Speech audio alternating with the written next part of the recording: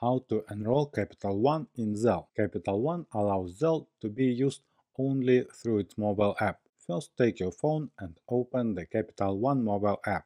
Next, log in into your account using your username and password. Tap Sign in.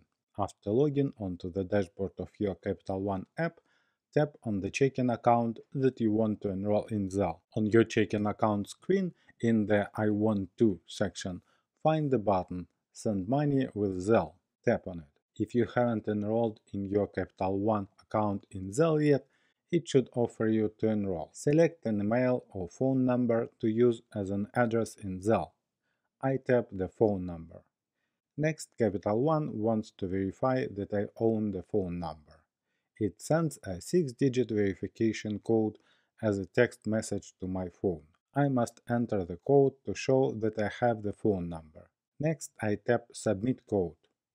I used this phone number for Zelle with another bank. Capital One offers me the option to switch from that bank. Next, Capital One wants to know which checking account I want to use for Zelle. I have two options. I select the first and tap Submit. Now I am enrolled in my Capital One checking account at Zelle. Payments made to my phone number will be deposited to my checking account automatically.